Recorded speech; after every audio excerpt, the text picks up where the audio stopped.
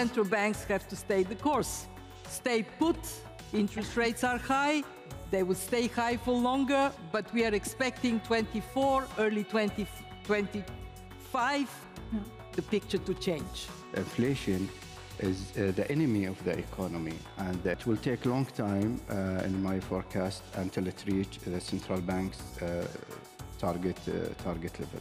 So I do believe that we can deal with the challenge of maintaining economic growth and controlling inflation. The bottlenecks are on the supply side, and any types of long-term investment is going to lead to reducing these supply bottlenecks, including avoiding excessive decoupling, excessive fragmentation, excessive balkanization of global economy is going to be important. We operate the digital economy. The digital economy kept us going while we were all locked in at home. That is resilience. You know, that is an aspect that helped. But I think there are learnings over the last 3 years on how resilient we need to be for the next unexpected thing that will happen. We don't see enough efforts from the international community to take proper measures, to encourage consultation, to encourage peace talks. Who needs to make the big move to drive some kind of a peace bargain? I think everybody, both sides. This is about as clear a case of right versus wrong as I think we've seen in our lifetime, but also because the Ukrainians are going to fight on. The Ukrainians are determined to retake their country. We are not against doing business with anybody, but we believe that our diplomatic relations should stay firmly with Taiwan. But through Mercosur, we can do business with anybody in the world.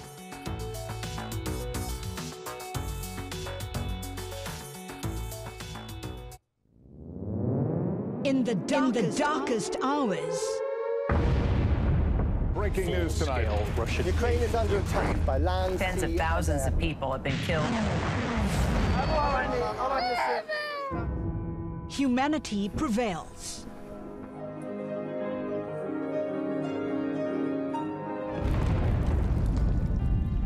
In our deepest despair, we need help. Life finds a way.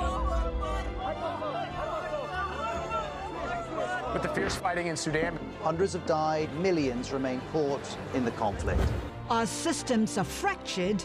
People are really having to choose now between heating and eating. The biggest bank failure since the 2008 financial crisis. What is going on then at SVB? Our planet is weeping. 193 million people around the world experience acute food insecurity. It's time to act. We need change! We need change! To innovate. 3, 2, 1. Collaborate. And we will be there to support you till the end. And celebrate. It represents so much. Let's explore solutions together.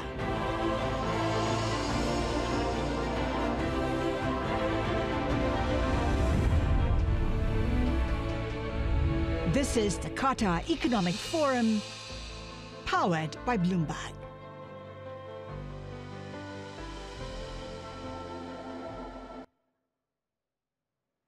Please welcome to the stage Linda Amin, host and editor-at-large of the Qatar Economic Forum, powered by Bloomberg.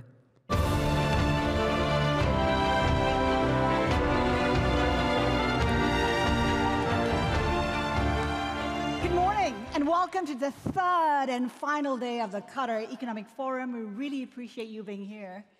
Well, yesterday you had a front row seat to conversations with government leaders spanning from Latin America to South Asia, as well as pioneering tech founders and investors and CEOs at the center of art, luxury, as well as cinema. Now, for our last day, we'll cover a wide range of topics from cryptocurrencies, everybody's favorite topic, the future of food, the road to a greener future, and future of commodities. But before we begin, just a couple of announcements. We'd like to thank our official partners, Ministry of Commerce and Industry and Media City Qatar, our presenting sponsors, Qatar Investment Authority, QNB and QRDI Council, and our participating sponsor, QInvest. The Wi-Fi network, By the way, you know this already, right? Qatar Economic Forum, the password is Bloomberg. Would love to hear from you. If you want to ask any questions to any of our speakers, respond to our polling questions, just scan the QR code on the back of your badge. You can also engage with us on social media. Of course, it is Qatar Economic Forum. That is the hashtag. Now, let's get the third day started. And we shift our attention to where I come from, Southeast Asia, to one of the region's powerhouses. Amid a global slowdown, how can Malaysia further diversify its export-oriented economy? Please join me in welcoming to the stage His Excellency Mohd Rafizi Ramli, Minister of Economy for Malaysia.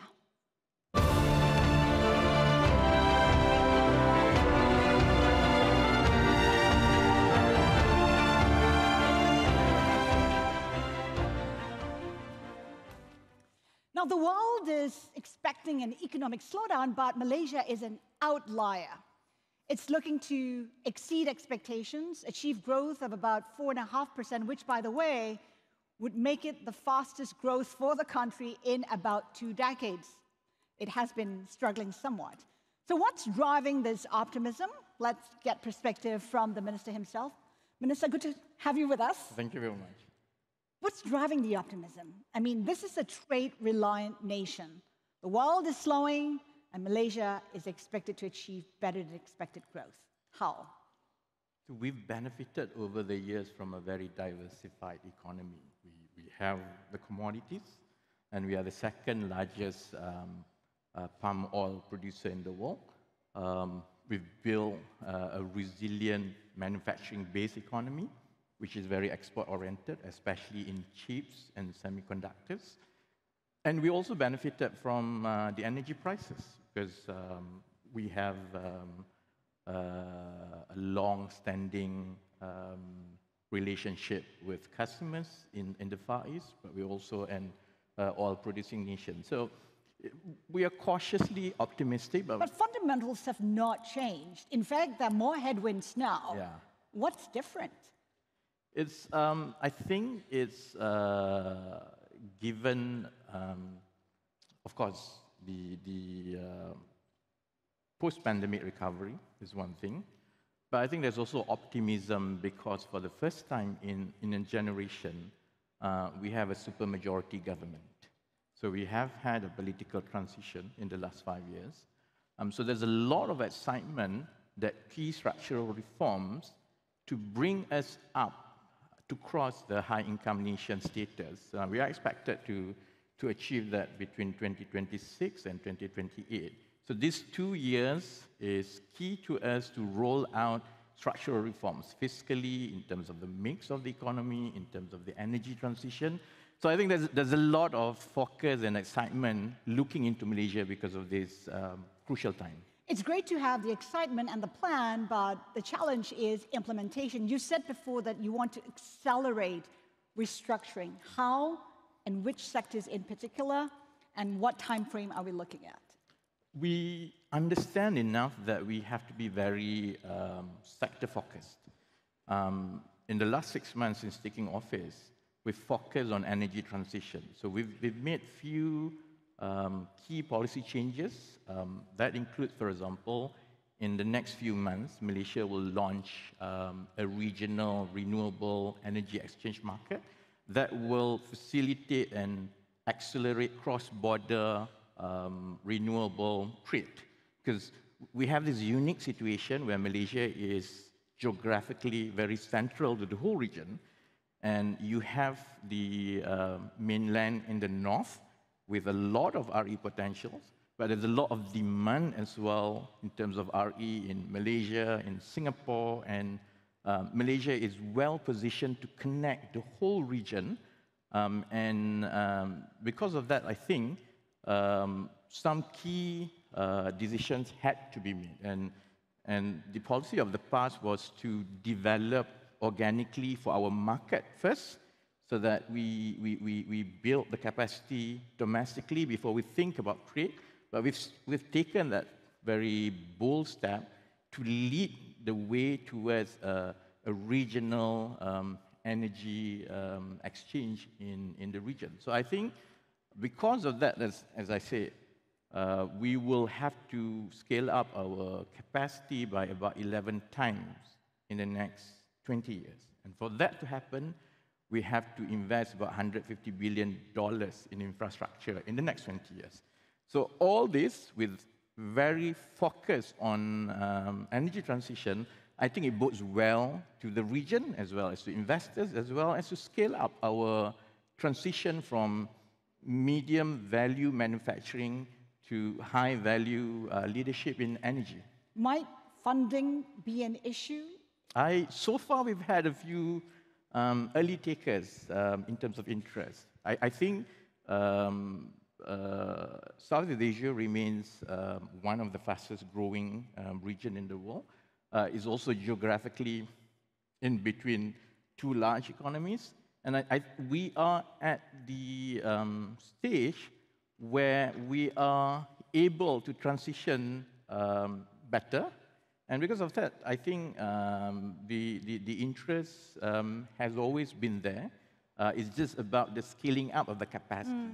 And Southeast Asia, especially Malaysia, has been the home for a lot of MNCs in semiconductors, in assembly, and all of us are very committed to net zero commitment by 2050. So when we debottleneck, starting from policy and regulations, to facilitating the market, to diverting national resources and allocations towards infrastructure, I think that's where the interest has been pouring so far. As you said, energy is a key sector. Oil, it is an oil-producing country, but it's also a country where there's tremendous oil subsidies, and some of those subsidies are going to people who don't even need it. How are you looking at subsidies? What's the outlook? I know in the past, successive administrations in Malaysia has always looked at subsidy retargeting as a great political cost, because Malaysia is a heavily subsidized society when it comes to energy. We have blanket energy subsidies for diesel, for petrol, for electricity.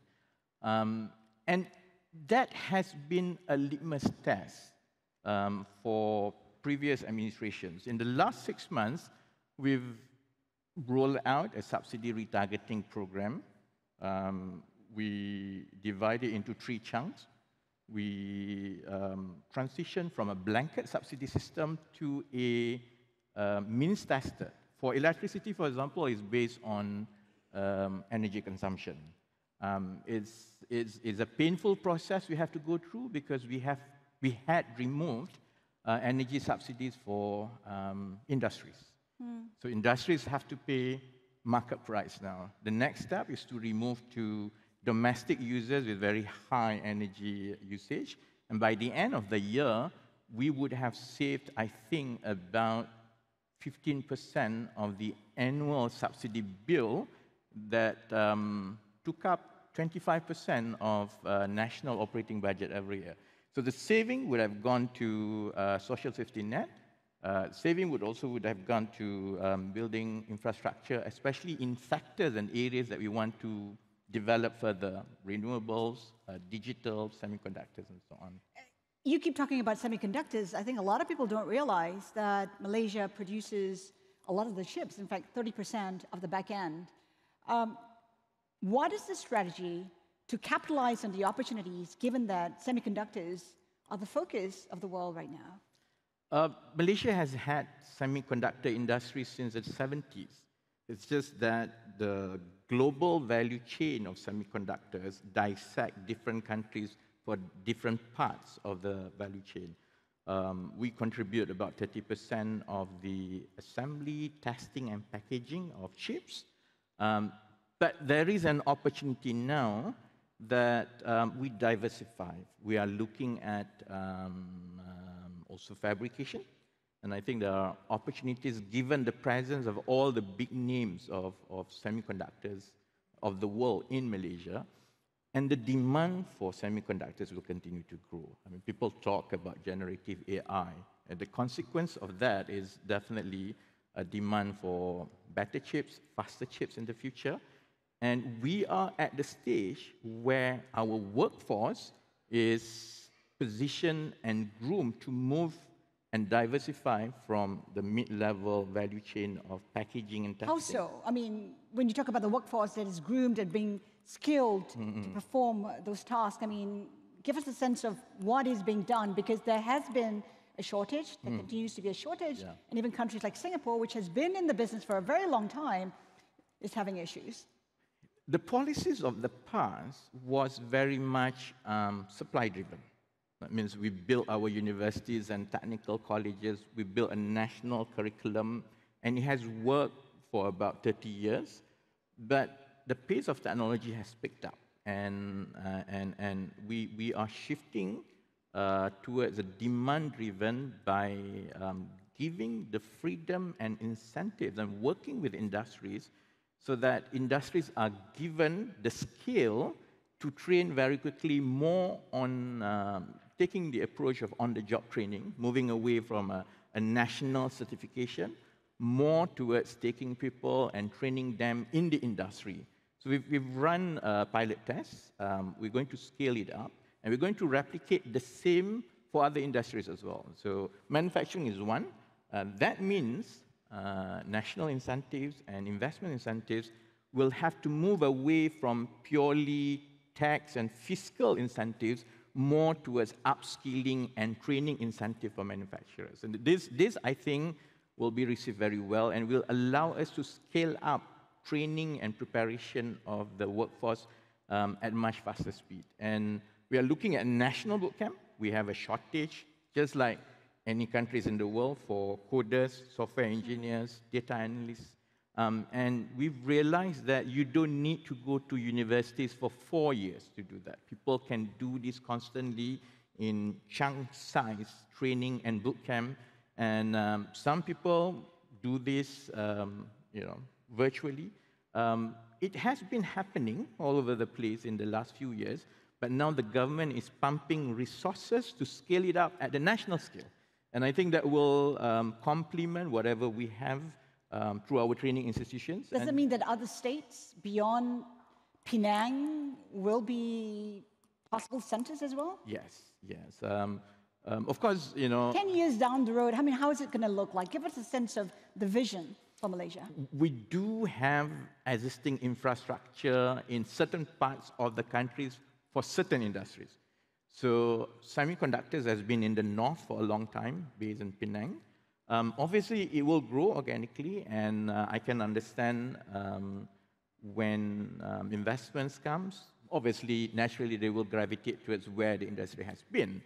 But given our focus to diversify, there are various activities and investments that can be spread across the country. And we are looking, for example, at the central region on the more high-end R&D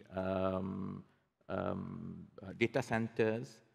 We are looking at the south, for example, to focus not just on the traditional oil and gas and new fuel, but also on renewables. And I think with massive investments, both from the private and government sector, we will be able to balance the focus between the regions. Minister, I'd like your views on the trends in the world today. There's a lot of talk about decoupling, deglobalization, some say re-globalization, onshoring, friendshoring. Where are we in this conversation, and where do you see Malaysia fitting in? Malaysia has always been a trading nation. And one of our strengths in the past is the uniqueness of our society. It's a very multiracial society, and we have cultural and historical connections with all the major parts of the economies of the world. We have a very much westernized education system and administrative system. We have very close ties with the Muslim world. We have a significant Chinese population that works very well with our focus with China market. We also have significant Indian population that connects us to India. And being part of Southeast Asia, we are part of that 600 million market. And I think going forward, we want to play to our strength and continue to work collaboratively.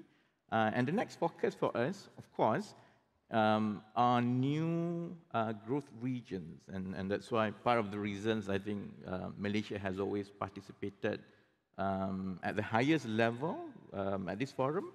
And I think the partnership is important for the future. And if we develop right partnerships and playing to our strength and our partner strength, and that will allow us to co-write to new markets and new industries and new focus sectors. But how much stretch, how much pressure are you feeling from the tension between the US and China? Southeast Asian nations have often said they don't want to be asked to choose sides, and rightly so. But how much pressure are you feeling? We were built over the years through friendships with, often conflicting geopolitical tensions around the world. And we have been able to work with the US, with China, with any blocs in the last 50 years. And that is a testimony of how we have grown, and we've provided value to all in that sense. So I think it's a skill that we've picked up along the way, and I think we will maintain that skill.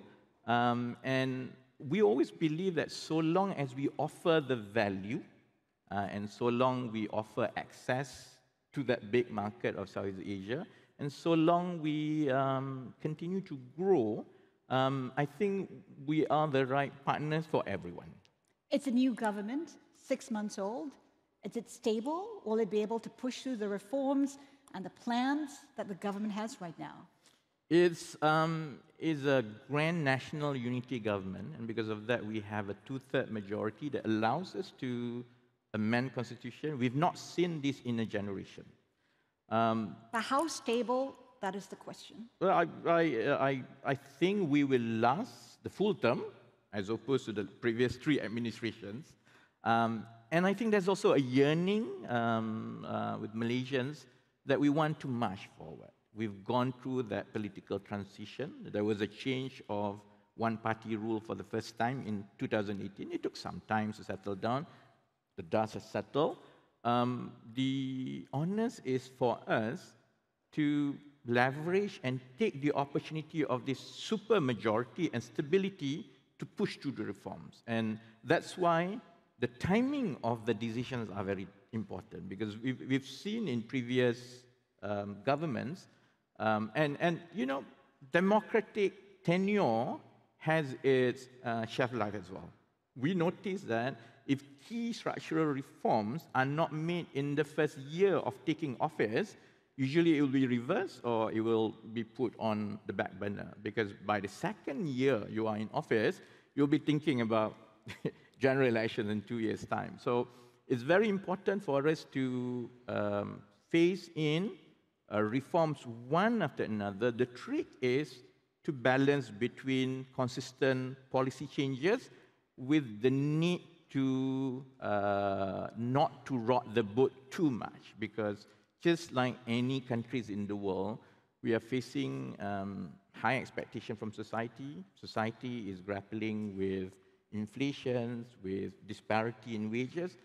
And that's the focus that has been taken by this government, that the structural reforms goes in chunk size, month after month, and it will provide for that strong foundation, and we hope the result will speak by itself. The thing is, if you speak to the investment community, the corporates, there's a sense of urgency. They say Prime Minister Anwar Ibrahim had a long time to think about policies, and now that he is in power, he needs to put those policies in place in a hurry. We talk about sustainability, and just like energy transition, just like the economy, political sustainability is also important. And I think that's why balancing between the list of reforms and what needs to be done with managing the expectations and getting the overall ecosystem to be on board and on the same page is important. And I think 1 year is not a long time. We've done a major reform on subsidy in the first 6 months. The pace of policy change will pick up from the second half of the year because we are phasing everything to build up towards the budget announcements in November. So we'll launch a new industrial master plan in August. We will have a revision of 5-year planning in September. And I think there will be more clarity on month-to-month basis, because what we want to avoid as well is going with a big bang, with a list of things that we intend to do, and 6 months down the line, disappoint everyone with the pace of implementation. So balancing between what we intend to do with how we do it, I think that's key to making it sustainable. Minister, just one final question as we wrap up. We opened up the discussion talking about growth. We're looking at about 4.5. Is there a sense that you could get to 5 this year? I'm actually cautiously optimistic. I think we will be able to cross 5. Even if we don't cross, it's on the high end of the 4. The trick is to make sure that we divert national allocations away from subsidies and put more into infrastructure projects, because we would like to use this so-called down cycle, a slowing down of global economy, to do all the investments and refocusing of our economy so that when it does pick up, we are in a position to really benefit. So, of course, government then has to reprioritize. I think in the next 1 or 2 years, we can see a better than expectation growth if government can push up public spending as well as long-term investments in the high-growth sectors that we want to focus in. An upbeat assessment of the economy. Minister, thank you so much for your time today. Thank you very much. Thank you.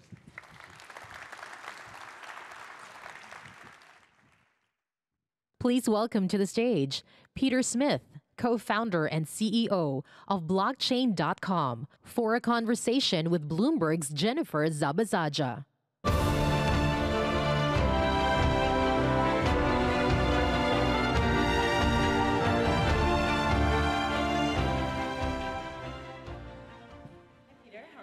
Good. How are you? Good. Peter just landed here this morning, so we're very grateful that you came here. Listen, Peter, I mean, there's no shortage of things to talk about when it comes to crypto and blockchain, but when we think about 2022, I want to start there because there was a series of implosions, I don't know how you would describe it, missteps, crypto plummeted, lots of mistrust in the industry as a whole. How would you characterize 2023 for the industry about 5 months in, I guess we should say?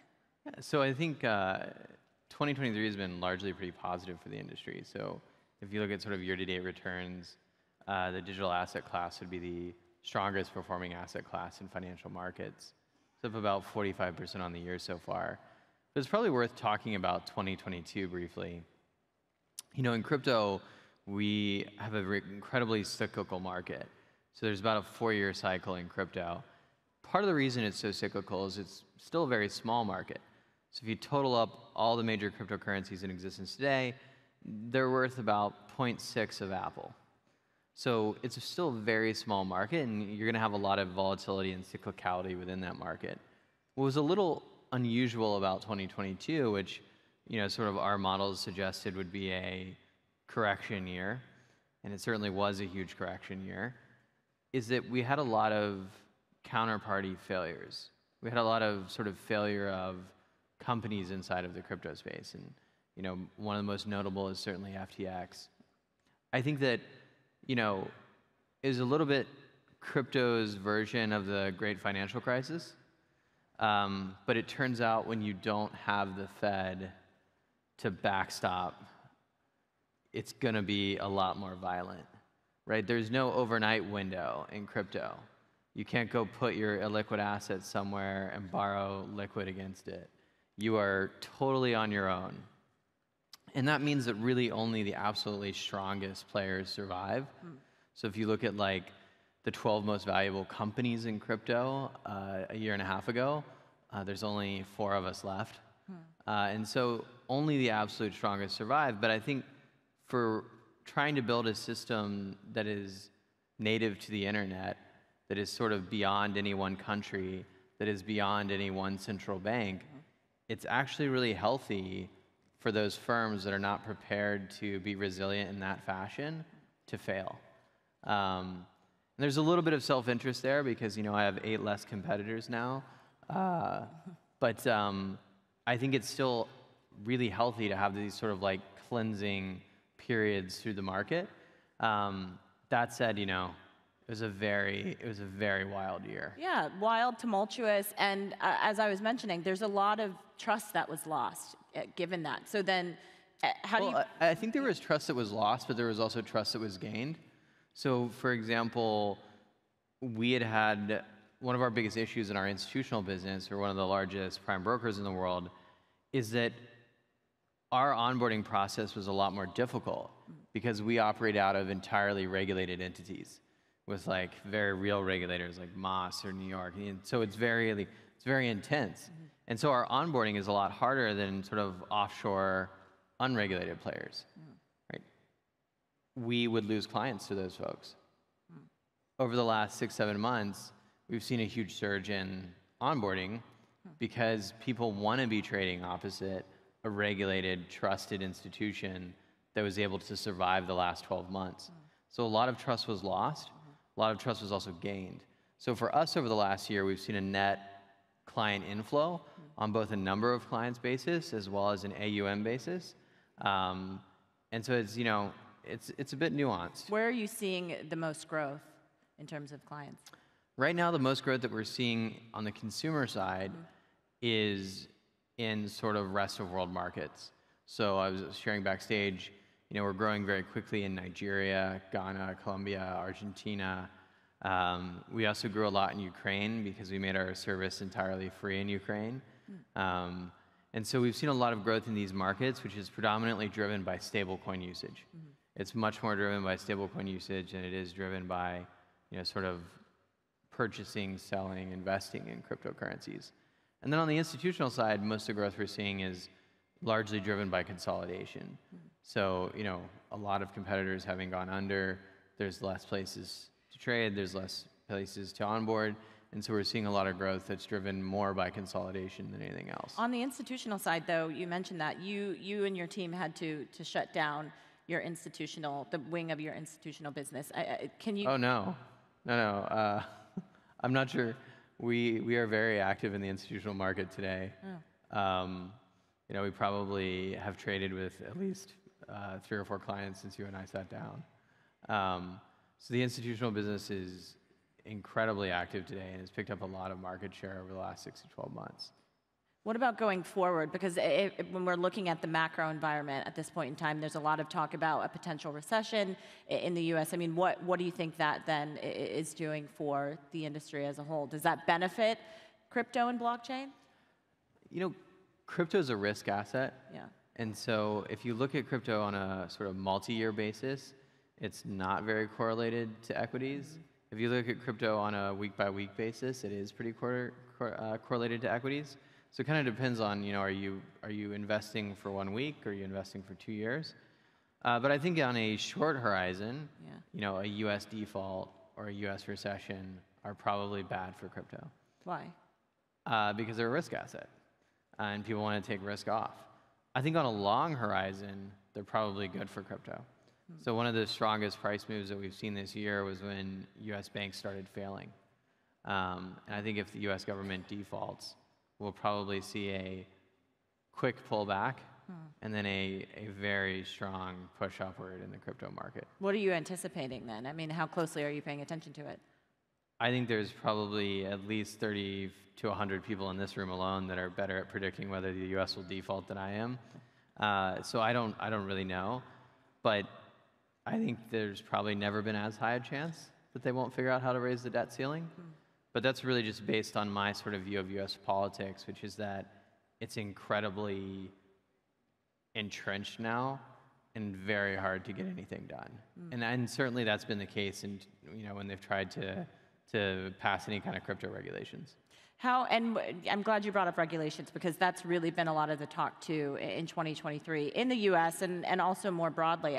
When you're operating and when you're thinking about expanding, how are you navigating the different regulatory environments and the conversations that regulators are having at this point in time? I saw somebody describe the US's environment right now as hostile. I mean, I wonder, Europe, the UAE, what are you seeing?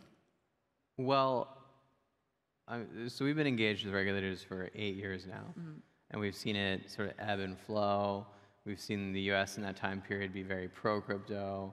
We've seen, all sorts of things over the last 8 years. And what I will say is there's always a lot more noise than signal in all of this. The long-term trend has been pretty good for crypto. So in the U.S.? Globally. Okay. So we've gotten closer and closer to regulatory certainty. Crypto in the U.S. has now become a bit of a political issue because there's a few folks in the Democratic Party who have certain views about it. And then I think even within the U.S., you have the SEC, which is probably what they're referring to as being hostile. Then you have state regulators that are very collaborative. You have the CFTC that's very collaborative. Treasury is actually a very collaborative regulator. So the U.S. is a very nuanced and complicated regulatory environment for financial services companies, because unlike, for example, Singapore, where there is one regulator, MAS, they regulate everything. In the U.S., you have literally 57 regulators. There's 57 regulators in the U.S. to regulate financial markets. And so it's really impossible to characterize whether they're hostile or friendly or productive, because you almost have to rate every single one of them. So then how have your operations been then in Singapore? Yeah, Singapore has been really good for us. We run our regulated institutional business out of Singapore, which is regulated by MAS. The Asian market is really key in crypto. It's not a big market for us on the consumer side, but it's a big market for us on the institutional side. And there's a lot of really fantastic talent in Singapore, both in terms of crypto experience as well as in terms of TradFi experience. And so it's become, one of our 3 largest offices and a really key part of our global operation. What about here in the UAE? We do not have people in Doha. We do have people in Dubai, but it is comparatively a much smaller presence. Do you see that growing, though? I think it depends on how the regulations shape. Okay. So right now, the government is in a very healthy, consultative process with the industry about regulations. What should they look like? What do they want people to do out of Dubai? So on and so forth. I think so long as those end up where we think they will, we'll probably be investing heavily in Dubai and the greater Which is UAE. where? Where do you think they'll be? So at blockchain.com now, I'm not the licensing and regulatory expert. Yeah. I just get the broad level summaries. But I think essentially what we usually care about is, are these rules going to keep the customers safe while still allowing the customer to do what they want to do? Because when you restrict the customer too much, what they do is they go use an offshore platform, right? So now we're disadvantaged because we're complying with the regulation, and the customer is sort of like on the equivalent of FTX, which was an offshore platform, instead of being on a regulated onshore one. And so nobody's being served well by those regulations. So there's a real sweet spot between regulating enough and regulating too much. And we're looking to always be in that sweet spot. Well, and how do you see mainstream adoption, considering all of the different regulatory environments globally? I mean, some people say that there needs to be one international standard. Do you believe that? I mean, how do you get more people bought into it, especially considering you're saying we were in a corrective year last year. How do you get more people on board? It's a tough question because most financial markets are really nationally driven. Like there's a US financial market, there's a British financial market. Crypto was built for the internet, which is transnational. And so it is really hard to regulate it without a global standard. I think we are seeing that developed though. So right now, one of the most exciting developments in crypto regulatory is that you have the MiCA standards in Europe. And so you'll have one set of standards for all of Europe, which might not sound exciting, but it's super exciting, which is kind of funny that I'm now super excited about regulatory regimes. But the UK is also going to basically be MiCA standard. So you'll have yet another zone. So for example, if the US was to emulate their European counterparts and come up with something similar to MiCA, you'd basically now have almost a global regulatory regime. So you're getting closer and closer and closer to that, which I think is really healthy. But it's probably unlikely that they create like the United Nations for crypto regulatory. you don't see that happening. I think that's unlikely. So what we're focused on is how do we make sure that the different major regulatory regimes are cross-compatible. And how do you anticipate, I mean, you said it's a 4-year cycle, right? How do you prepare for what could potentially be the next down cycle or up cycle? I mean, you said that you think Bitcoin is going to go to 100? So I got out of the habit of making price predictions about crypto on stages like 7 years ago. Oh, man. So I no idea.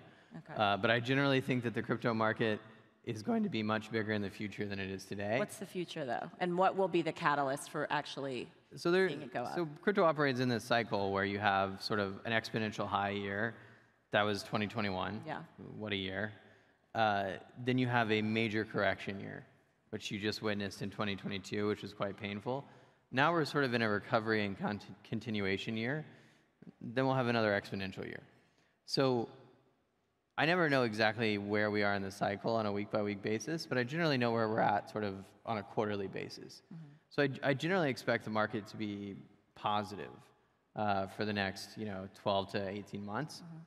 What I will say is, as a crypto company, it's actually quite challenging. There's not a lot of crypto companies that make it to their 5th birthday. There's very few that have made it to their 10th birthday. There's actually only 3 that made it to their 10th birthday, and there were hundreds, that started 10 years ago. So the death rate's like 99 out of 100. Does that spook you? Still here. I think that the key is thinking a lot about your cost basis, because you are going to have these amazing years, and you're going to have lean years. And so you almost need to take inspiration from like a commodities business, like an oil company or something that's dealing with a lot of revenue volatility. And then I think the second thing is, what I tell people who are going to be involved in crypto is that you need to figure out a way to manage your own emotions around it, in the sense that in the big up year, it's not as good as you think it is. Everyone always gets too excited. They think it's going to continue like this forever. They take up their cost basis on their life, so on and so forth. The good times are not as good as you think. But on the flip side, the bad times are also not as bad as you think. And the key is to somehow, treat it as like a 365-day moving average. Take out some of that volatility to the bottom, some of the volatility to the top, and just keep steadily building over a very long period. That's easier said than done, I think, for a lot of people. Yeah. So then what would concern you then? Because it seems like, as you were just mentioning, you seem pretty steady despite all of the volatility that we have seen. What would then cause you to maybe be concerned about the trajectory that the industry is headed in? Well, I have a unique advantage. This fall will be the 10-year anniversary of me being a crypto CEO full-time, which means I have no nerve endings left in my body. Oh. They've all been blown out. But to answer your question seriously, and something I was sharing backstage is, I would be really worried if there were less developers contributing to open source crypto projects today than there were 3 years ago. Every cycle, we've seen a slight decline in the number of developers contributing. It's something that we track. This is the first cycle where there's actually a growth in the developer community, even in 2022, which is really shocking to me. And the reason this matters so much is, going back to what I said at the beginning of this, crypto is very small today. So if we want it to be really big in the future, a lot needs to be built between now and then. And if there's no one working on that, our expected value in the future isn't going to be that high. And so for me, one of the most encouraging things in the crypto market today is that real growth in the developer community. And something that would really worry me is if, I ran those numbers in 6 months and we were down 50%. I'd be extremely concerned. But, not yet. What gets in the way of that? I think that when countries like the US have some regulators that are very openly negative about crypto, it's going to discourage people from building in crypto. So if enough regulators around the world spoke that way about cryptocurrency and the technology, I think that would probably dampen developer enthusiasm in a way that would be negative for the space. But that could potentially open up opportunities, right, for other countries and other environments. And it has opened up opportunities for other countries. So, France, Portugal, UAE, Singapore, Hong Kong, London increasingly, interestingly, have all been very, very excited to take up the slack that the US has sort of created. Very pro-crypto, very, very constructive with the folks that they want to regulate. And they've taken, a huge amount of talent. Like, there's been thousands of incredibly talented people that have left the US and moved to these other jurisdictions over the last year. So for you and your company, are you really leaning into then your offshore operations, offshore from the US, considering that? So we don't have any offshore operations. We only have onshore regulated operations, but we have them in multiple countries around the world. So no, we're investing heavily in Singapore. We're investing heavily in Europe, because those are the two most certain environments that we have. And that is coming at the expense of investing in America. How much are you investing, and how much do you see that increasing by the end of the year? The vast majority of our resources and CapEx investments are now outside the US. Wow. And your prediction for the end of the year? I would expect that to remain true. Yeah? Yeah. All right. Peter Smith, thank you so much for your time. Thank you so Thanks, much. everybody.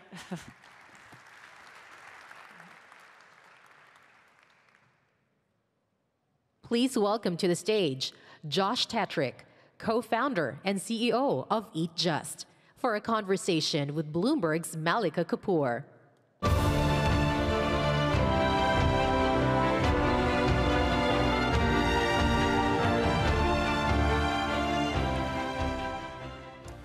Hi, Malika. Good to be with you. Welcome. Thanks for being here. Good to be here. You're doing very well with jet lag, having flown in from San Francisco. I'm faking it well.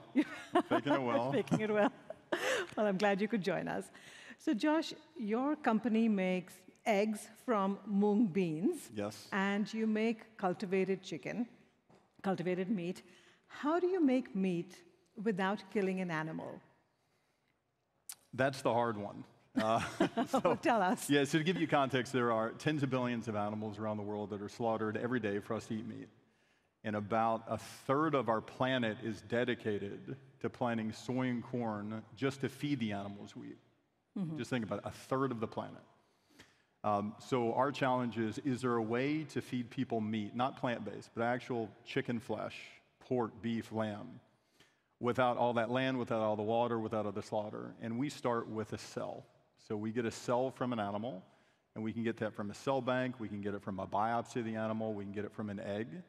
It's important, obviously, in this region to think about the halal implications of it, of which we are. The second step is to feed the cell. So in the same way that a chicken or a cow would eat soy and corn, and the soy and corn, the amino acids and the vitamins and the minerals would allow muscle and fat to build on the bones of the animal, we feed our cells. And the term is called media. It's just feed. Okay. And then the third step is we put that cell line that is consuming the feed in a vessel, a stainless steel vessel that creates the conditions for the meat to grow. And after about a few weeks, we remove the raw chicken or beef from that vessel, and then we got meat. And that term is called cultivating meat instead of slaughtering meat. And we think ultimately it'll be the dominant way that we make meat in the future because it's safer, it's healthier, it's more sustainable, and particularly in a place like Qatar in this region, in Singapore, countries that are importing 90+% of their meat, you don't need to anymore. You can develop your own infrastructure, you can develop the innovation domestically, and use it to build a resilient food system, and then export that technology to others. Tell us how this is better for the environment. I mean, it's widely accepted that a plant-based burger, for example, in the process of making that it generates about 90% less greenhouse emissions. How is chicken that you cultivate better for the environment? Yeah, it's pretty similar. It really starts with just understanding how degrading the conventional process of producing animals is to the environment. So slaughtering animals and making meat is responsible for more carbon emissions than all the transportation sources combined, right? So when we think about solving issues like climate change, if we only focus on moving to a renewable or a less carbon-emitting infrastructure and we forget about food, we're missing a big piece of the puzzle. So it's similar in that it uses 80% less land, water, carbon emissions in some studies. At the end of the day, though, we're going to require, and other companies are going to be required, to actually build the infrastructure, measure that at scale to really determine what the relative difference is. But at the heart of why we do what we do, people love meat. It doesn't seem like people are going to eat a lot less of it. So how the heck do you figure out a way to allow them to eat meat just in a way that's better? And our idea is, let's make the real meat. Let's just do it from Fastl instead of slaughter. Are you driven more by environmental concerns, this is better for our planet, or ethical concerns, you're making meat without killing animals?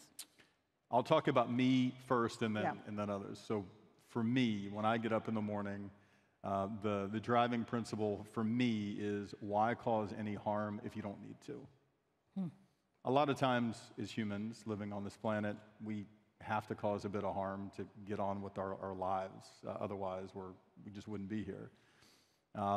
But I think we need to try to cause as least harm as we possibly can. And that includes harming an animal, and that includes tearing down a rainforest, and that includes feeding the animals we eat more food than we feed to the billion people that are going to bed hungry every night. So that's my motivator.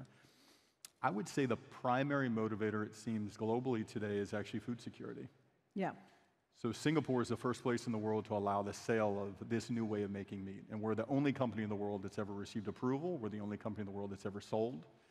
We sell today out of a single butcher shop, pretty small volumes, but nonetheless we're selling.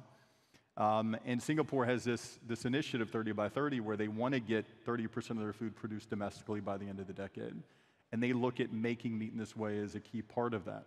And we're seeing that from a lot of countries around the world. So food security, more than ethics, seems to be the driving force, and we'll go with it.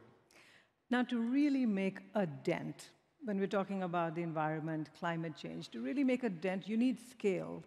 At the moment, you're selling once a week through a butcher in Singapore. That's tiny. How do you hope to achieve scale? Well, number one is you need approvals. At the moment, you're only approved to sell in Singapore. Where do things stand in the US? Yeah, so I'll talk about some of the challenges in actually making this available to billions of people. So we received regulatory approval in Singapore in late 2020, and we've been selling in emphasis on very small volumes ever since, less than 5,000 pounds sold since we started. So it's at one part historic that we're actually selling it, and at the other part, kind of embarrassing because we're not selling a whole lot. And very quickly, what's the price of cultivated chicken in Singapore compared to normal chicken? So we sell it at the same price as whatever chicken is sold at the establishments. We sold at restaurants, hawker stands. Okay. We lose money on every sale, so the cost is much higher, but we price it at the price of chicken. So we received approval in Singapore. We received FDA approval in the United States. We're only one of two companies that have received approval. And now we're working with the USDA to receive final certification before we actually launch in the US with an acclaimed chef named Jose Andres. Oh, yes. But to move from, all right, we're selling a little bit, to how does this become the majority of the meat that people consume around the world, a few big things need to happen. First thing that needs to happen is that the cost of the feed needs to come way down. So in the same way that for chicken or beef or lamb, roughly 50% of the cost structure comes from the soy and corn the animal consumes, pretty similar when it comes to cultivating meat. We're in the dollars a liter today. Ultimately, we need to get to the tens of cents a liter to be competitive. Second thing is a measure called cell density. And basically what it means is the higher the cell density, the more you can make in a given period of time. So we need to get our cell densities up. And the third, and probably the most important and the most capital intensive, is making it in much larger vessels. So today we make it in a vessel that is about, probably comes up to the word future there, a little bit smaller there. But ultimately, we'll need to make it in vessels that are 100,000 liters, 250,000 liters large, that are about as high as the ceiling. That's a lot of engineering, that's a lot of capital, and ultimately it's a big opportunity for places like Qatar. That's also going to take a lot of power, though. So to really be environmentally friendly, you'll probably need to power that in an eco-friendly way. Otherwise, you're not going to be environmentally friendly. Yeah, we'll certainly need to use, whether it's natural gas or renewable sources to do it. But it really does allow countries that might not have the land and the resources to have a large infrastructure to produce animals, like where we are today, like Singapore. It allows them to really jump ahead and leapfrog with this technology, and we want to see that happen in our lifetime.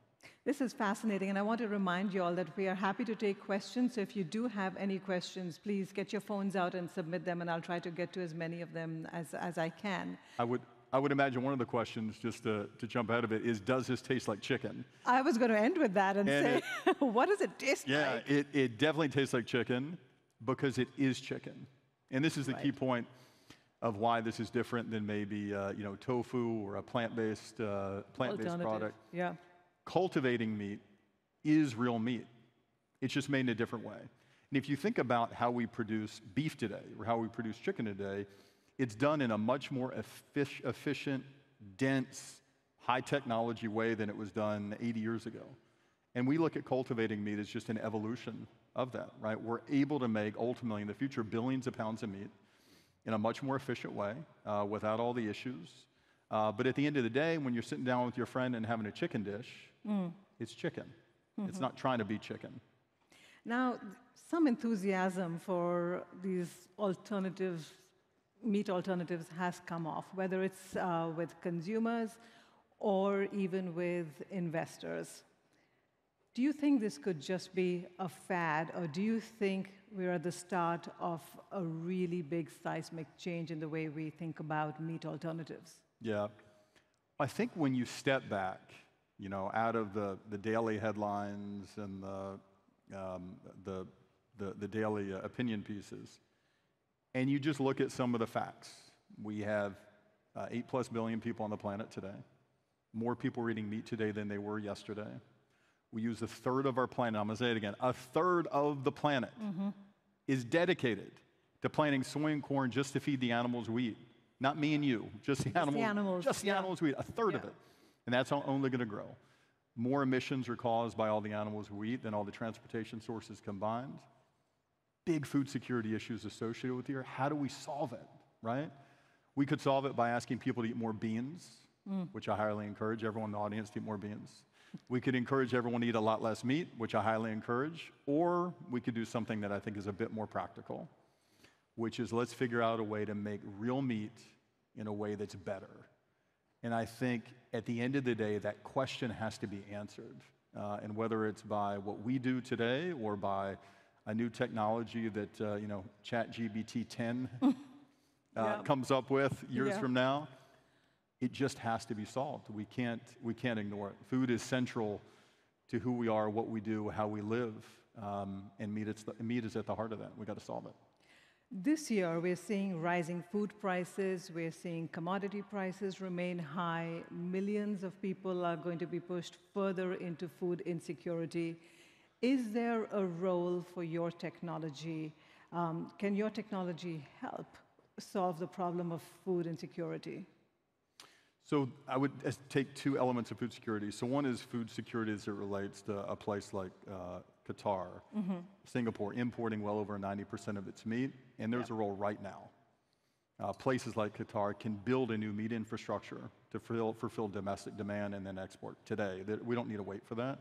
The second is food security as it relates to folks that are living under $3 a day, people that are dying of hunger, who are dying of malnutrition. That's a longer term process. Ultimately, we need the cost of chicken, beef, lamb, et cetera, made through cultivating to get significantly below the cost of conventional meat. Now, if we can do that, and that's a longer term objective, we think ultimately it can help people that might not be getting enough of high quality protein sources today. I was surprised to read that China is supporting cultivated meat, and its Ministry of Agriculture and Rural Affairs in January this year released a 5-year plan. For the first time, it included cultivated meat and future foods as part of its blueprint for food security. That really surprised me. Do you have your eyes on China now? For sure, yeah. We have a partnership with Alibaba, who's an investor, and a partnership ultimately to go to market with Alibaba in China once cultivated meat gets approved there. So on one hand, it's surprising. On the other hand, if you think about it from the perspective of someone in government in China, it makes a lot of sense. Because China right now, over the last years, has been buying up farmland in South America, in the United States, in sub-Saharan Africa, explicitly to plant soy and corn on that farmland to feed animals that are housed in big warehouses in China. And it's an example of, if you just step back from the habit of today and you just ask yourself, what's the most efficient way to feed the world meat? And you sort of get out of what we do today. I think most thoughtful people would say, well, you wouldn't have billions of animals. You wouldn't need to buy farmland all around the world. You wouldn't need to use a third of the world to plant soy and corn. You'd cultivate it. And I think China is seeing that. And I think the countries that end up not only seeing it, but actually going for it and building the infrastructure are going to add a big boost of innovation and job growth and competitiveness in the future. So I hope more get at it. We have a great question from the audience. You've spoken about the benefits of cultivated meat. Are there any health risks? The health risks for cultivated meat are pretty similar to the health risks of conventional meat. Because it's grown the same way from an animal cell. So cultivated chicken, which we sell today, has cholesterol. Cultivated chicken has saturated fat, and cholesterol and saturated fat are correlated with heart disease. Now, in the future, what we would like to do is to make meat that's actually healthier from our cholesterol and saturated fat perspective. Other safety benefits, though, of cultivated meat are there's little to no risk of zoonotic disease like avian flu, microbiological elements like salmonella, E. coli, fecal contamination are absent or at levels that are not relevant. But we're in the very early days of doing this. Today, we're the only company that's selling, and we're only selling once a week to about 20 people. Right, So long way to go. Would you be willing to provide help and infrastructure or assistance to poverty-stricken countries? In the future, yeah. I mean, right now we're allocating all the capital to make this happen. To make it, to make it happen. To develop it. But ultimately, I spent time in Liberia and Kenya, South Africa, Nigeria at different points in my life. And when I was staying in Liberia, there was a group of security guards that were outside the building I was working in, and they only had meat once a month. And it was the day they got paid. Right. So ultimately, we would like to build a meat infrastructure that radically lowers the cost of meat for people, makes meat healthier, not only benefits countries like Qatar and the United States, but it also is benefiting some of the poorest countries around the world too. Another question from the audience, what form does this meat come in? And it reminds me of, when people say if it doesn't bleed, it ain't meat. Yeah. So, what does this look like? Like, what form does it come in? Yeah, so about $1 trillion worth of meat are produced every year. And about half that meat is ground beef, minced chicken, and the other half is what you think of whole cuts. So a whole steak, a whole piece of fish. So today, this cultivated meat comes more in the minced form, so more in the ground up form. And as we continue to develop technology in the future, we'll structure it into steaks. It'll have much more structure, much more fat, much more interconnected tissue. But the very first product that we sold in Singapore is about the simplest meat product you can make, a chicken nugget. So it didn't get any simpler than that. So we start with a chicken nugget. Now we move to a chicken strip. We're working on a chicken breast, and we'll keep advancing it. We've talked in every single panel at this forum about AI in some way or the other. Tell me something, what role do you see AI playing in solving food security? Yeah, I think in the future, pretty significant. There are a lot of, whether it's the design and the engineer of the vessels that we make the meat in, whether it's optimizing the kinds of components that are a part of the feed, you're dealing with a lot of data. right? And to the extent that machine learning techniques and AI can help us more effectively sort through data to make smarter, quicker decisions, it's going to be relevant. We've used it to some extent earlier in the company's lives, and I'll bet we'll use it in the future. Three of the co-founders of DeepMind, the company that was acquired by Google, that is one of the leading AI companies in the world, are actually investors in the company. I think it'll play a pretty important role. But you know, investor enthusiasm for for cultivated meat has come off in the last 2 years. Are you at all worried about investment drying up? I would think of, when you think of alternatives to meat, there are these different categories. So one is plant-based. Yes. The other is fermentation, and the other is cultivated meat. I think you got to look at sort of investor appetite for three of them individually as opposed to collectively. That's one.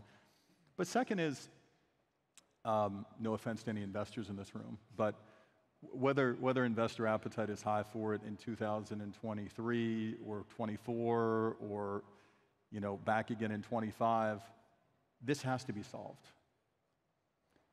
Unless you think people are going to move to beans, unless you think a lot of people, including all the folks in this room, are going to eat a lot less meat, we have to solve this because we don't have a planet that can support the way that we currently make meat. So my optimism for capital is, at the end of the day, we need to make things that work for the planet that consumers are going to want. And ultimately, I think those kinds of things are going to provide the kind of return that investors want. So I think it's a good place to invest. We're out of time. We could have gone on and on. We're out of time. Thank you for joining us. But there was one point raised by the audience, and there was a suggestion. Try making Wagyu beef, please. That would be a game changer. Well, before last thing I'll say is we're partnering actually with a company called Toriyama in Japan, who makes a very high-end kind of Wagyu. They say it's very high in oleic acid. So there you go. And that'll come out. That'll come out soon. Great, Josh. Thanks very much for being here. Pleasure to speak with you. Thank you. Thank you. Oops.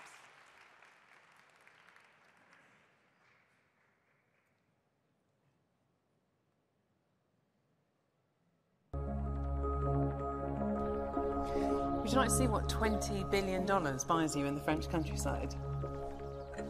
That, over there. Doesn't look like very much from here, but they've been building it for 15 years. And as you can tell by the cranes, they've still got quite a long way to go. There is a running joke that fusion is 30 years away, no matter how far forward in time you go. This is the one big thing that everyone says is the solution to climate change, to all of our energy problems. And it would be nice to see if that really is a glimmer of hope on the horizon that we can look forward to. Oh my lord. It's very futuristic, isn't it? Hey! Anna! Serena, how you Finally, doing? so pleased to meet you. Hey. I'm looking forward to this tour. Yes? I mean, it's pretty extraordinary already. So this is what we call the assembly hall. Yeah? This is where the machine is taking shape. To see it actually coming together, to see it happening now, this is really freaking us out, There's one of our 18 toroidal field magnets. It is the strongest magnet ever built. It has the capacity to lift 2 aircraft carriers. Aircraft carriers? Aircraft carriers. The energy stored in this beast. We are really challenging Mother Nature here. Nobody has been there before. It's like Mars exploration. We sometimes fail, we have to do it again and so on, but this is science. This is the key to research, the essence of research. And then there comes the moment where you succeed. And now my voice is tipping over.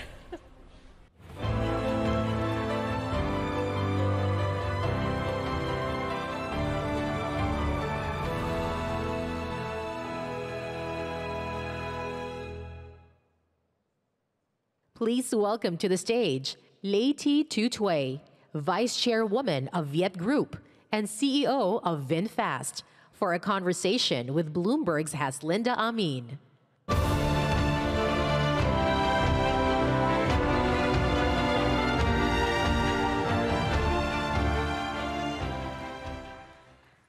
talking electric vehicles.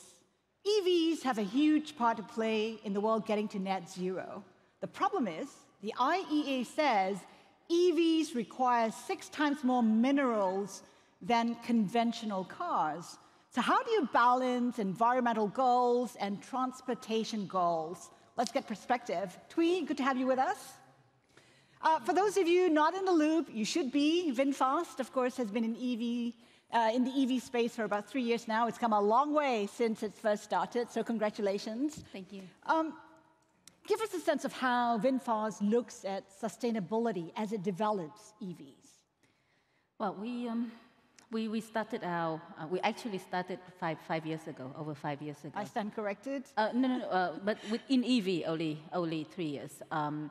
We started wanting to make EVs, but there was no way to learn how to make EVs, so we started with internal combustion engine vehicles to learn how to make vehicles, and then we moved on to EVs 3 years ago. Early last year, we announced that we would stop making internal combustion engine vehicles, and we stopped in the summer last year. So now we only, we design and manufacture only EVs. So since the beginning, we've always had this ESG at the company. We committed to COP26 zero emission goals. We signed the Amazon climate pledge and all that to reach to the zero emission in the future. I think you're right that this it takes more mineral to make batteries for the EVs. However, we all know that internal combustion engine vehicles is not the way to go anymore. So we need to move forward. And in the future, at least in the medium term, all we have is EVs. We start out with no tailpipe emission, so that's a good start compared to internal combustion engine vehicles. We need to improve and optimize on the in the back end with the battery, so that we consume less critical minerals. But I think there's a lot with the technological breakthroughs. There are a lot coming as well with the battery recycling, with better battery R&D technology. So I think there's a lot coming. So what kind of improvement are we looking at with the new technology? I mean, right now I think it's good enough if we're going 100, 300 kilometers. Are we looking at 500, 800 kilometers? And when might that be? Definitely. I think the vehicles today can go comfortably at 300, 500 kilometers. I think 800 to 1,000 kilometer range is in very near future, in the next 2-3 years. I mean, depending on the cost, but it's possible. It is about cost, it is about size, it is about a lot of different things. What are key considerations? Where are we in those discussions? I think with battery technology, as the battery technology advances, we get, we improve the energy density, improve the performance of the battery, shorter charging, and just longer range for the car as well. And then we also, there has been a lot of improvement on the charging stations, charging technology for the vehicles as well. There's a lot of talk about how we should be targeting towards a circular economy, means batteries need to be recycled. We're such at a nascent stage. What needs to be done? What kind of backing needs to be given by governments, for instance, even in terms of incentives? Yeah, I think circular economy is very similar to sustainable supply chain to some extent. You need participation from all the participants in circular economy. I think in battery recycling, I mean the way we look at the EVs is our battery. We will use the battery for the second life of the vehicle. So we have VNES, part of Vingroup, that focuses on battery storage system. Using battery for other purposes like energy storage, for example. And then we look beyond that to the battery recycling. So we have been partnering with other partners in battery recycling. One of our partners, I think Recycle, is they claim that they can recycle up to 95% of the critical minerals and can release less mineral into the environment, so which is very encouraging. So battery recycling is still in the very nascent stage of development, but I think there's a lot of a promising future. Promising, are we looking at what time frame where perhaps we'll get to where we want to be? 3 to 5 years, something. But I think it's some of it now. Like we already have some pilot recycling factory in Vietnam. We're building some in Vietnam already, and we plan to take that model to other countries as well. So it's the technology is here, but the adoption of technology takes some time as well. And also, in terms of battery technology, we have been working with a lot of partners to reduce the reliance on critical minerals like lithium, cobalt, nickel. We, like using, for example, sodium, which is readily available. So that would be cheaper and less having less negative impacts on the environment. So there's a lot going on in the battery industry. That's a great push for the adoption of EVs right now. But of course, for a lot of consumers and buyers, it is still about cost. And right now in countries like Singapore, where I come from, EVs are really expensive. How do you bring the cost down to make it a viable option for consumers? I just had the conversation with some people yesterday about the cost of cars and EVs, cars in general and EVs in Singapore. And I think there's more to that cost than just EVs being costly. However, point noted. However, I think the government and policy play a very important role in adoption of EVs. You look at some North European countries like Norway, Sweden. The policy actually play an important role in converting most of the vehicles on the road into EVs. You see that in the US as well with the policy. I think in Vietnam in particular, there's a new policy where that reduced the you call it special consumption tax in Vietnam for EV from 15% down to 3%. 3% versus 40% special consumption tax that you have to pay for a normal car. Give us advantage in pricing our vehicles to be at break-even or making a profit so that we can sustain the business, for example. So that I think policies are very important. And it's also important for us to continue optimizing costs, bringing down the production, the BOM cost, applying more technology to bring the cost down, to make the vehicles more accessible to the mass market, not just to a few people. I want to touch on the ecosystem because I know that Southeast Asia is trying to build an EV ecosystem. It's not just about Vietnam, which is producing cars. We have Thailand. We have Indonesia, which has the minerals for EVs. And of course, Singapore pushing through the adoption of EVs within the country. How do you see this playing out? I've been saying since end of last year that ASEAN is a great place to have an ecosystem for EVs. And we are, VinFast is making a conscious effort in pushing for that in ASEAN.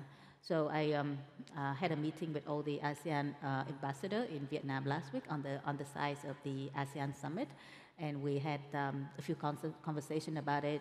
Each of the players within ASEAN can have their roles in building this ecosystem for EV. Indonesia with the minerals, with battery investment in the battery industry, for example. We as an ASEAN only EV player, for example, with Malaysia, like you mentioned before, semiconductor business. Singapore leading ASEAN in terms of adopting EVs, not only like electric vehicles, but e-bus and other form of green energy for mobility as well. So I think together we can push forward to make ASEAN as to build ecosystem for EV in ASEAN. So I'm making a few trips. I'm making a trip to Malaysia in a few days, in 10 days or so, to further the conversation. The trip to Indonesia is also in Philippines, also part of the plan for this year. I mean, it takes time and it takes collaboration, not only with government to government, but also private sector need to play a role. But I have strong belief that ASEAN can be a good place to build an ecosystem. But what are the challenges? I mean, this is a country of 10 nations, all at various stages of development. 11 now. Yeah, and different expertise. I mean, what are the challenges facing the companies in trying to build this ecosystem? I think the first challenge for EV adoption is obviously charging networks, right? If you cannot charge the vehicle, everybody have this range anxiety about EVs. Even though you can actually, technically, you can plug in your car anywhere, like plugging in your phone to charge. But obviously, everybody is very concerned about having the range anxiety, and charging normally takes a long time. So you need fast charging stations to kind of ease off that concern. So I think charging network is important. In Vietnam, we built the charging network ourselves. So on the highway on the main highway, Vietnam is very long. So on the main highway from Hanoi to Ho Chi Minh City, you can ride using our cars because we have charging station everywhere. Within about 50 kilometers radius, there will always be a charging station, a VinFast charging stations. In the city, we have a lot more charging stations. So that makes EV adoption a little bit easier. However, I mean, the capacity of charging station will also need to increase, because recently we launched a green taxi in Vietnam, and then we started, and the green taxi started taking up places in charging stations, so now we have to build more as well. But it's very important. And then obviously, having vehicles of different types to meet different budget for the customers. That's why we have a whole lineup of 6 different kinds of vehicles from A segment to E segment, because it's not one fit all, right? Different families, different consumers have different needs, so we need to have vehicle available for customers, and that costs money as well. And above all, I think the government policy to promote EVs, as well as all the market participants, to push for EV adoption. Truth be told, it's a tough space to be in, and I think the media has been quite critical of VinFast. In fact, Bloomberg itself ran a story today about how VinFast has recalled some of its cars in the US. What are some of the difficulties that you're facing? First of all, I think we issued recall for 999 cars in the US. I think early last week. It's actually pretty normal in the industry to make recalls. This time we recall. Elon Musk has done it. Yeah, I think if you look at the statistic, right, each of the big OEM have done it 5 or 6 times this year. So this is our first time in the US. And the issue for this time is like the screen of the might go blank for a few seconds, for example. When I talked about it to somebody last week, to the CEO of the SPAC last week, he was just laughing it off. And he said his so-and-so EV have that issue all the time, and he's taking it to the and like very established name. It's like taking it to the service center next week, so it's okay. But I think it's not okay for us, because if it's not good, then we need to recall. But it's just a very quick procedure. Update the software either over the air or update the software at the service center, and it would be okay. But it's out of the precaution for the consumer. OEMs should recall the cars if they feel that there might be a safety issue. We have not seen any issues with the vehicle so far, but out of precaution, we did. Is there a sense how many cars have been recalled, just to get a sense of? The recall impacted 208 cars in total. You've rolled out in the US. I think it's your second rollout already. Some critics say that your cars are not quite ready for for the American market. How do you respond to that? I think about 2 weeks ago, there were a lot of, there's some negative news about the cast. I think, but to be fair, and this is after the media tour where we invited a lot of reporters to come and test drive our cars in, just to and to write whatever that they feel about the car. So there were about 6 articles that were not positive about the cars, but on top of that, we have like 20, 30 different articles that were either neutral or some of them very positive about the vehicles. On the positive side, everybody agree that the vehicles are stylish on the exterior, look beautiful. It doesn't hurt to look good. Of course, like spacious and good interior, loaded with technology. Some of the reporters couldn't understand all the technology that we put in the car, so part of the step is we have to take some of the features out, so that maybe they're too new for the market, for example. And so just in general, I think the tone is very positive and good. I think we are a new player, and of course, there are issues, and we welcome all the constructive comments so that we can improve. But I think we immediately reacted to it. We took all the article, put out, analyzed all the points that people said, and highlighted that there are 8 or 6 different points that we need to work on, and we have a timeline by Monday morning. So that happened on Saturday morning. By Monday morning, we have a list, here's what we need to do, and the timeline for improvement. For each and the plans for your plant in North Carolina, in terms of production, what are you looking at next few years? We are in the blackout period for filing for the spec, so we can't share a lot of things, but it's going to come out soon. We got the air permit, which is the most important permit to start the construction. We are still in the process of preparing the foundation for the plant, and we'll start the construction soon. So everything is going according to the plan. Why a spec? Because initially the plan was to go through the general IPO. Why change the plan? So as you recall, November last year, we filed the F1 to do the traditional IPO, and we've been updating the F1 with the SEC, getting the question and providing the answer. So we are ready to go to do an IPO via the traditional But why way. a spec? However, the market for the last 18 months, the capital markets has been very challenging.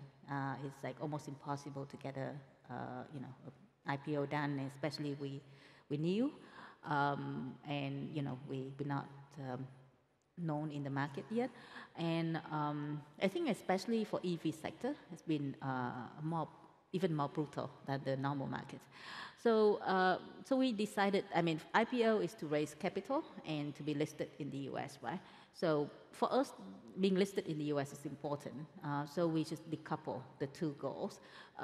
First of all, our shareholders, our chairman Phạm Nhật Vượng and Vingroup, agreed to give us another $2.5 billion to continue with our plan until, for the next 18, 24 months. So that gives us the capital needed. And then we, via the de-SPAC process, we can get the company listed and wait for the market, for the capital markets to come back. Right. So we achieved both goals, but we just decouple the two goals. If I've got my numbers right, you've invested about $9 billion already? Roughly, yeah. Yes. In terms of investments, future investments, what are you looking at as you scale, as you expand? I think we have another $2.5 billion committed by the existing shareholders to take the company for the next 18 to 24 months. I think the market potential is huge for EV, right? We can't go back to internal combustion engine vehicles. There are not many players that have the full suite of EVs, like for all the market at affordable pricing like we do. So we feel like the future is very bright. It's all come down to having proper financing in order to take it forward. So yeah, let's see how it goes. accelerating growth. Thuy, thank you so much for your time today. Ladies and gentlemen, thank you. Thank you so much.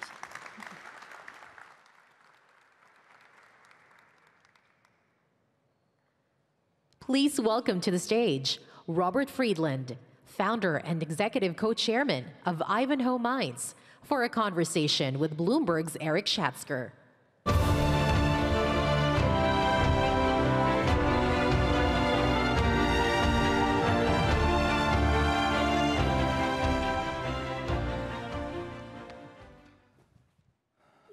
Your Excellencies, ladies and gentlemen, Robert, we're the last act. Amazing. We'd better be entertaining.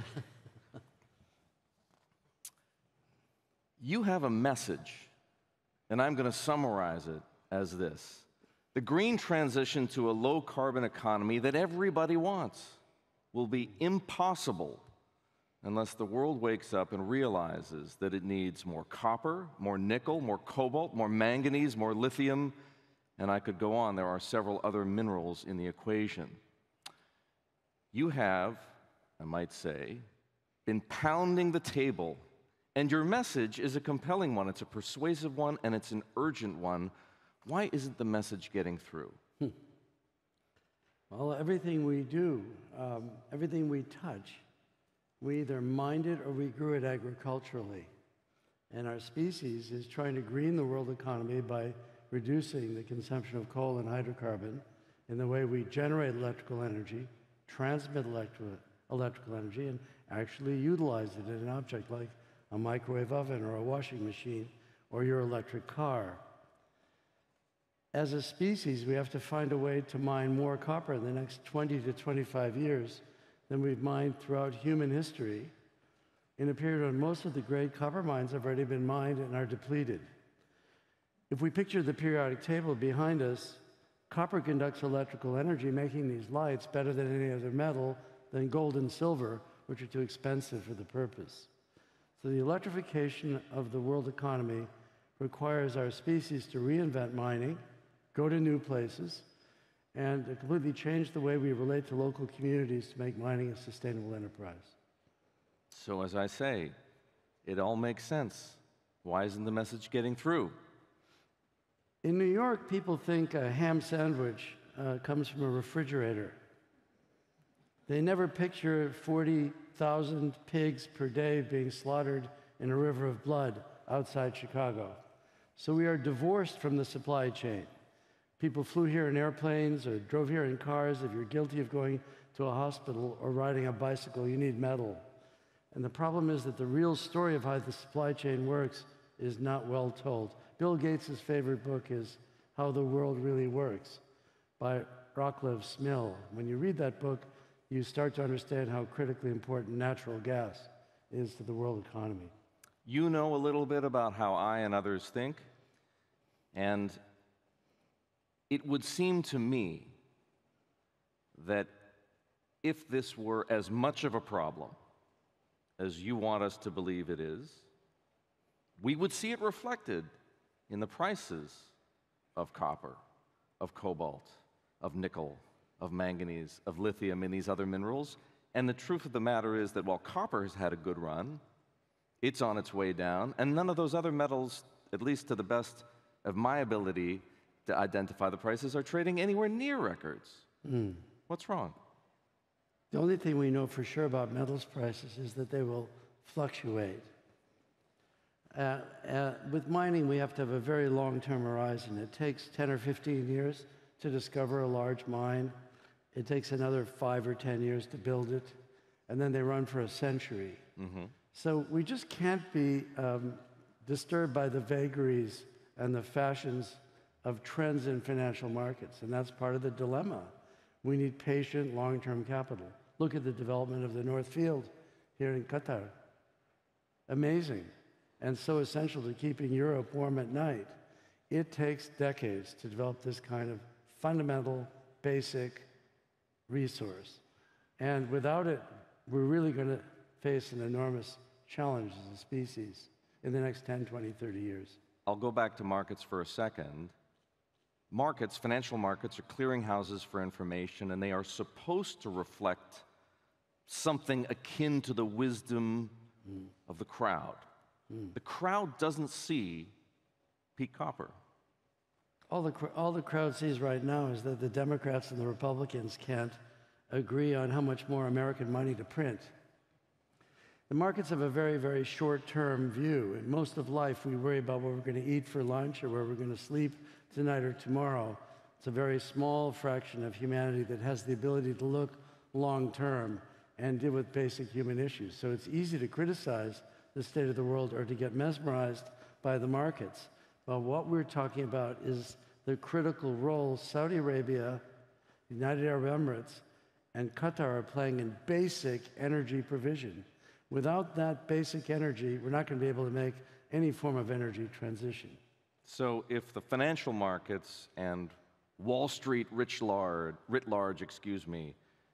doesn't get the picture, who does? Who gets the picture? Who understands the message you're trying to deliver? I recently met a very high-ranking Royal Highness in this part of the world, and I said, Your Highness, why do you buy the mining industry as a hedge? You're long all this hydrocarbon. He said, it's a great idea. How can we do it? I think everyone in this Be careful about the ideas you put in people's heads. I think in this region, everybody knows that hydrocarbon is a gift from the Creator. They know that wealth came out of the earth as a gift from the Creator. Metals are the same. The whole world economy depends on a stable transition to a cleaner way to generate energy. But even hydrocarbon requires metals. If you look at the energy intensity of developing the North Field and expanding it to keep Europe warm in the dark, it's absolutely critical that Aramco and the other major energy providers like Qatar can maintain stability. I always try to say that I've interviewed 55 billionaires recently to check if any of them put their pants on both legs at a time, jumping into their pants. I haven't found one that can do that yet. They all admit that they put on one leg, stand on that leg, and put on the other leg. We can't get to a new world in energy without depending on hydrocarbon or nuclear power. It feels to me like, at the very least, Elon Musk understands some of what you're saying. He has been drawing attention to the shortage of lithium, specifically refined lithium. Is he wrong to be focusing on lithium alone? Well, he gave the traditional automakers a hot foot and stimulated the change to the whole industry making electric cars. And people are quite focused on the cars without thinking about where the electrical energy is going to come from. If everybody in America plugs in a car at 5 p.m., the whole electrical grid is going to die. The whole grid has to be upgraded with oceans of copper to enable that to happen. A great visionary industrialist like Leon, he's not to be criticized, but the whole issue has to be looked at womb to tomb, cradle to grave, sperm to germ. How are you going to revolutionize the whole energy system? We need the incumbents in clean energy like LNG to even have a hope of putting on the other pad leg and developing the metals we need. Robert, I want you to help me and everyone else here take a look at this issue we're discussing through a geopolitical lens. I recently read a story in the New York Times, and full credit to the New York Times, you should go and look this up. It's about how much of the electric vehicle supply chain is controlled by China. 95% of manganese refining, 73% of cobalt refining, 70% of graphite refining, 67% of lithium refining, 63% of nickel refining. Why isn't this being treated as a national security issue in Washington? One of the problems with the concept of an energy transition in general, which requires all of these metals, is that we now have a balkanization of the world supply chain. We have distrust of China and Western societies, and now we have war. And war also uses the same metals that we need for an energy transition. Don't blame the Chinese for being good planners. 20 or 30 years ago, they thought we have 1.3 billion people. If everybody gets a hydrocarbon engine for their car, we're going to burn all the oil in the world. So they developed the world's largest solar industry, the world's largest wind industry, world leaders in electric cars, and using basic human intelligence, they went out and acquired these metals. Now everybody wants these metals for their national security. The Japanese want to build an army. The Germans want to build an army. Taiwan wants to turn itself into a giant porcupine.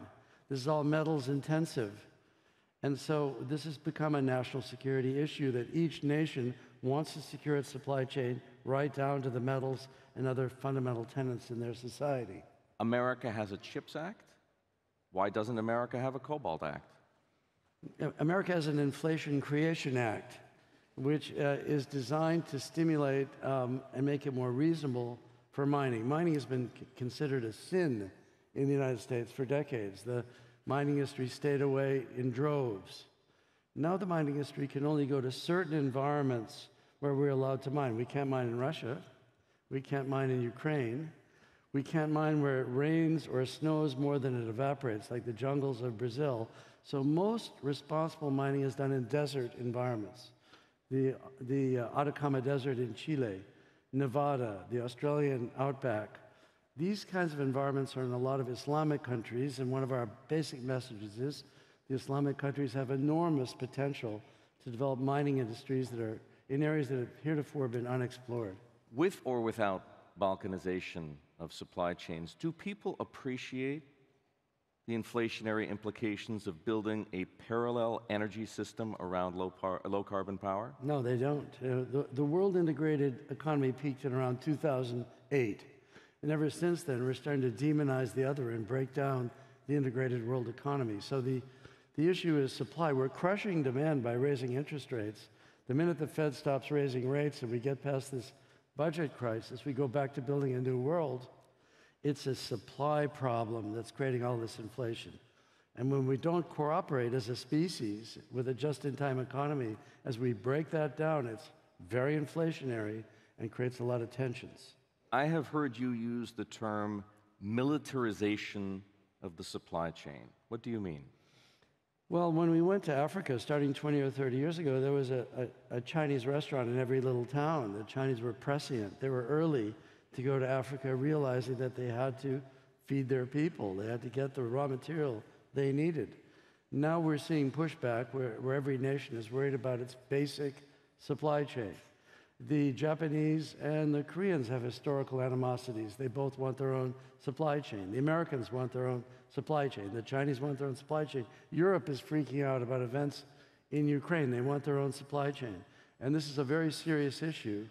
And we're all in trouble if we don't cool it. We need to really take a deep breath. And NVIDIA just talked about this with chips, for example. We have to take a deep breath and stop this downward spiral between China and the Western world, for example. We really need to remember that we got this far with an integrated world economy. China helped finance, if I'm not mistaken, helped finance your copper mine in the Democratic Republic of Congo. One of them. One of them. And they still own part of it, if I'm not mistaken. Yes. So, you're right. There's tension in this world. You're an American. Your company is based in Vancouver. You have, at least in one of your copper mines, a Chinese shareholder. What happens if push comes to shove? How do you choose sides? We really need to cooperate as a species. Xi Jinping recently came, the president of China, to meet His Royal Highness Mohammed bin Salman. We have a multipolar world all of a sudden. It's quite destabilizing. Everybody needs to get everybody. If you put 10 dogs in a room and put a video camera to watch those 10 dogs and leave the room, all 10 dogs smell both ends of every dog. We need to get used to each other. We're all people. And I'm very concerned about the militarization of the supply chain. If we start militarizing it, that can only lead to war. And I think it's time that all good people stand up together and say we need to take a deep breath and stop this downward spiral. The minute Robert, you and I can plead for peace till the sun goes down. Might not help. Inshallah, we'll have a peaceful world, and this region has a very, very important role to play. It's very important to keep the lights on. It's very important to keep the lights on. It's difficult to exaggerate the importance of the North Field and LNG as one of the most important transition forms of energy if we're even going to dream about getting to a new and better world for our kids and our grandkids. Does the militarization of the supply chain mean that we're entering a new commodity supercycle? I don't know about commodity supercycle. I don't know what the word even means. I'm saying that we need a lot of clean energy for 7 or 8 billion people. If we didn't have natural gas, half the population in the world would immediately starve because the Haber process wouldn't be able to make fertilizer. I think it is important that we start communicating the message of where things come from in the supply chain and how dependent we all are on each other. If you went to a Walmart store in the United States 10 years ago, 15 years ago, everything said made in China. That was the factory of the world. We start breaking that down, ladies and gentlemen, things are going to get more expensive. And we really need to take a deep breath and not let politicians drag us into a road to hell. You were in China recently. What do the Chinese have to say about this? The first thing I want to tell you is they're not the Chinese. They're individual human beings, just like all of us in this audience. They can think, they can act, and we're all in this together. And they see the world a different way. China is like a communal society, like a giant hive of bees.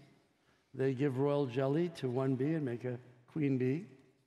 But in the Quran, I'm told it said that the honeybee is the only animal that Allah speaks to directly. So the way they organize their society is very different from American thinking, which is based on, I'm the individual, I'm God, I'm the only guy that's important, I have the right to my gun. So these two different societies think very differently, but we're inhabiting the same little planet, hurtling through space. And it's very important that we start to learn from each other rather than objectifying the other and deepening the tensions. Many years ago, when I used to cover the copper industry, a geologist told me, we've run out of elephants. We've hunted them all down. Elephants, of course, being giant copper mines.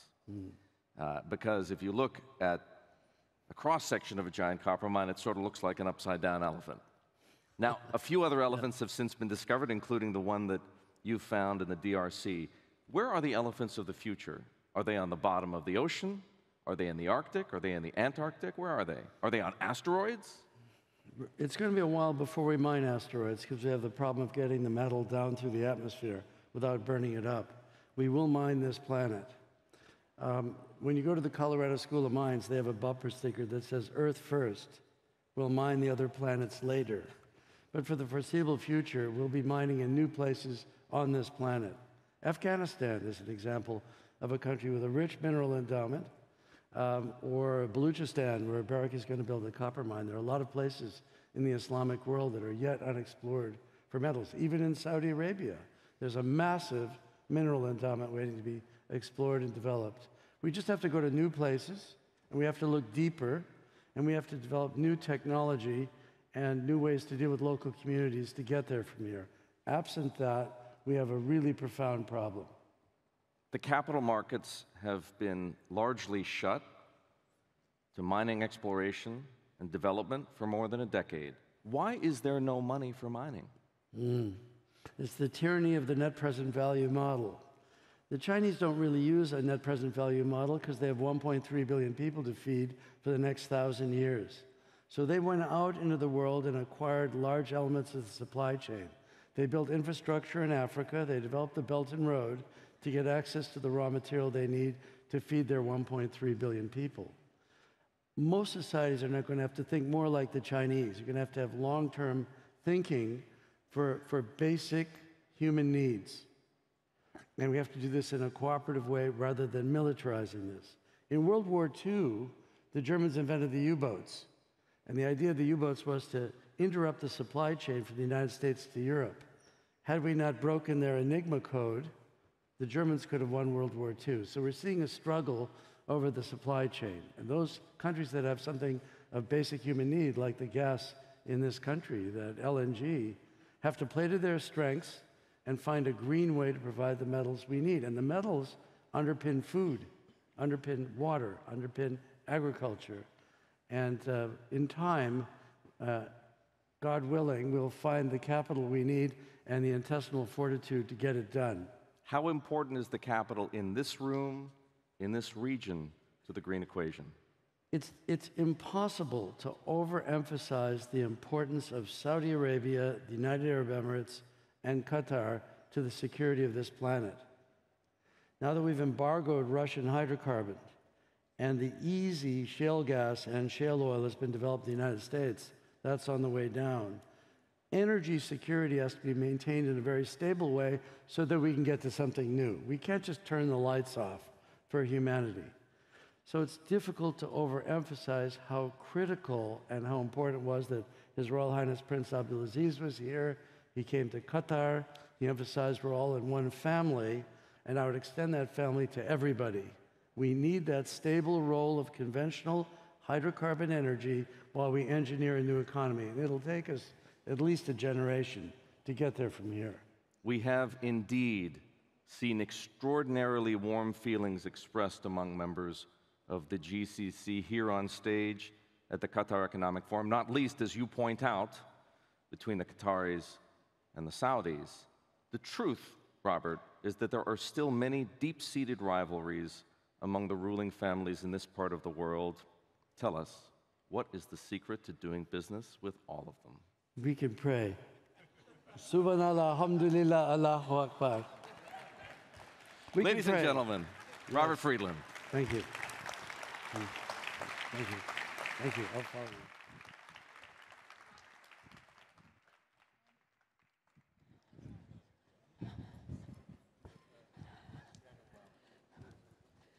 Well, thank you so much for being with us. And just like that, we've reached the end of the Qatar Economic Forum. We'd like to thank all our sponsors. Please do join us again in 2024.